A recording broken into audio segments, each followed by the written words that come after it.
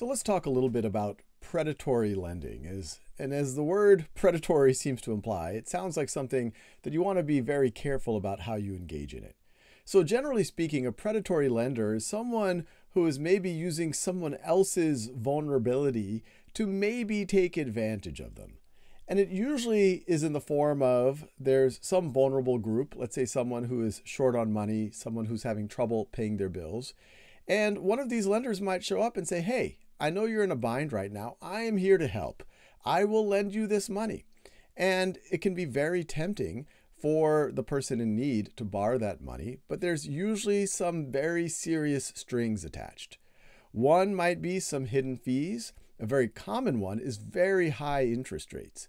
So sometimes these loans might be tied to a future paycheck. Sometimes it might be based on your car's title. So if you don't pay it back, they're essentially going to get your car. And then they will charge you. They might say, okay, you just have to pay us back 10% in a week or 10% back in a month.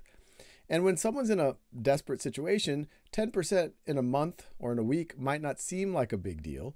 But when you think about it on an annual basis, they're actually paying hundreds of percent in interest, even in some cases as high as 1,000% interest.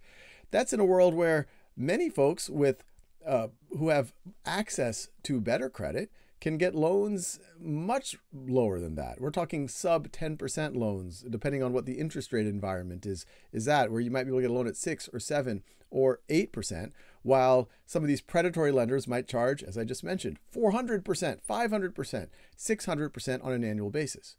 Now, it's very easy sometimes to convince yourself that, well, I'm only going to need the loan for this week and I'm just going to pay the 10% back.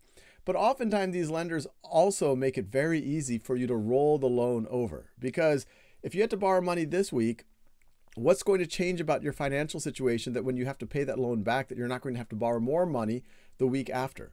And so they actually try in certain cases to get people into these cycles, so they have to keep rolling over the loans or maybe have to borrow more and more money. And so these loans do stay there for weeks or months. And so you are paying hundreds of percents over what you originally owed. So be on the lookout for this. Hopefully you can go eyes wide open when you find yourself in a financial bind and some of these people come out of the woodwork. And then to be clear, there's a lot of folks who maybe are in between. They are legitimate lenders, but if you are not as good of a credit risk or you don't have assets to secure the loan by, so you don't have a car title or you don't have a house, because they're taking on more risk, they might charge higher interest rates. And so those might be interest rates that are more in the teens, or 10, 12, 11, 15%, which is still very, very high interest. But I wouldn't necessarily call them necessarily predatory, but you still have to be careful about getting into some of those high interest loans as well.